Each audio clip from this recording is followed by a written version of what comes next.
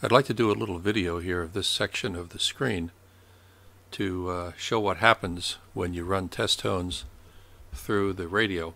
All I'm showing is the spectrum scope, the mic setting, the compression level, and the screen over here you get when you click on the set. And then I'll be playing a little bit with the TBW. You'll see that TBW here. I'll be modifying that as we go along here. So to begin with, I'm going to go into transmit mode, and we have the spectrum scope set to the center. I'm at 28.5 right now, and I've set this up to plus and minus 5 kc. All you got to do is modify this grid, and it'll go up around to 500, back down to 2.5, and then leave it at 5. Now, right now, this is my audio as it looks, and let me increase the modulation level, and you'll see that the amplitude goes up pretty high. And if I do something else with the compression, hello 1 2 3 4 4 3 2, and I can change that as well. And you need somebody else to tell you if it sounds any good. And so what I'm going to do is I'm going to generate tones with that tone program that I talked about, and I brought it up here. And let me try first a 800 hertz tone. Let's see what this looks like. Now, as you can see, there's a lot more RF being generated than just 800 hertz. That's because the level is turned up quite a bit, and we're kind of splattering a bit.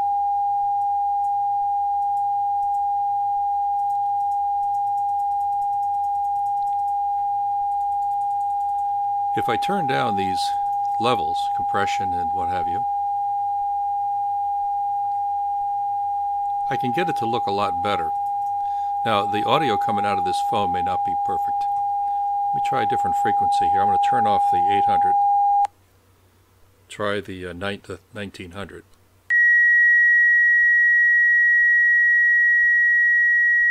That low frequency down there may be just background noise. We've got a microwave oven running and what have you in the background. Now let me do two tones. I'm going to do that one and the 800. This is kind of what it should look like with two tones. If you crank this up too high, you start to get what appears to be an awful lot of extra things going on here. Too much RF, generally speaking. And of course, if you run the modulation level down to nothing, you can pretty well eliminate the audio. Turn this back up again, turn this back up. I'm using the right mouse button to change these.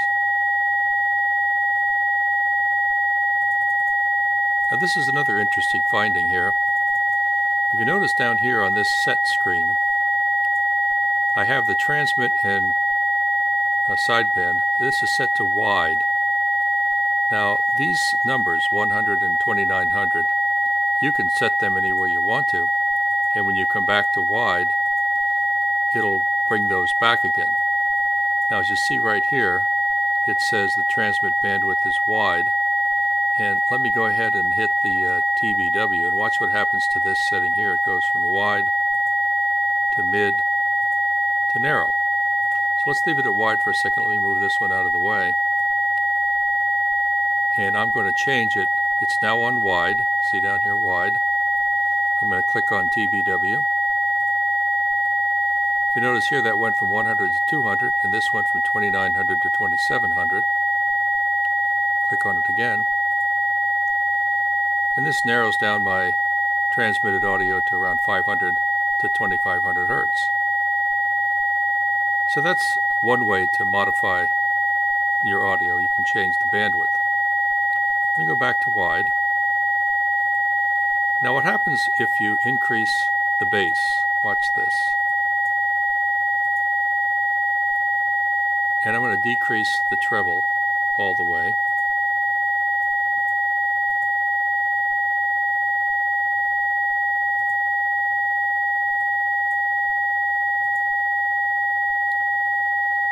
This gives us a little more twist, and that background noise down here is starting to come through on the transmitter.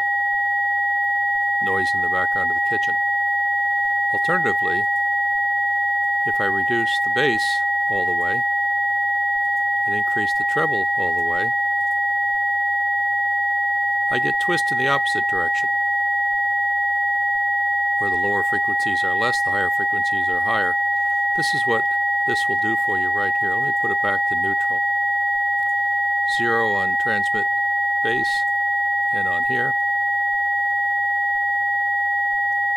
And that's not bad.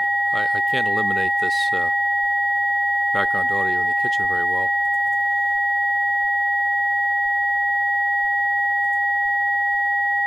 But that's what happens when you modify it. Now the transmitter went off the air for a reason.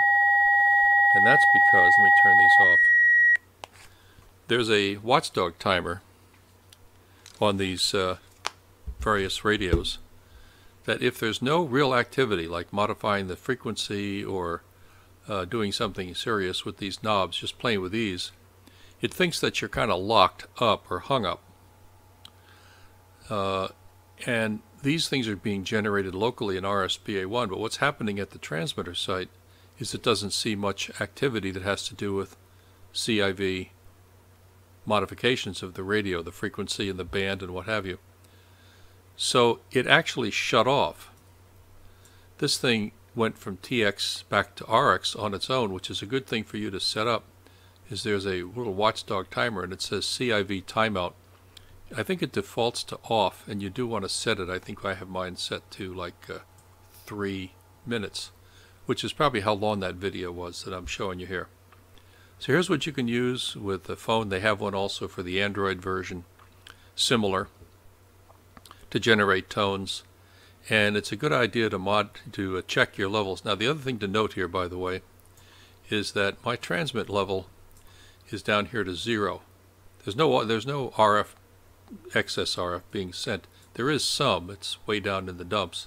Turn this off again. But there isn't much. You know, when you turn this up all the way, you're going to get a lot of RF output, but you can test the driver stage of the radio and leave the final amplifier section out by just mucking around here with this RF power, and that works too. Now, last thing here, I have a wheel mouse on here, and if I rotate the wheel, I can change these things just by moving the wheel around, and I don't have to actually try to left mouse click and right mouse click. I just use the wheel mouse to change the various things. That's audio, what have you. Okay, I hope this helps. Use that tone generator to tune up your transmitter, at least get used to seeing what you're seeing here on the screen. So if you close talk the microphone, apparently this mic is picking up a lot of extra bass, but if you notice here that this is 5 kc, I'm 1, 2, 3 kc wide maximum. I could narrow that down by switching this from wide to middle to narrow, and now it starts at about 500, which is where it should, and it ends about 2.5 kc above the carrier, and that's why that's showing up there. So you could narrow down your sideband signal fairly easily with these settings. Good luck with this.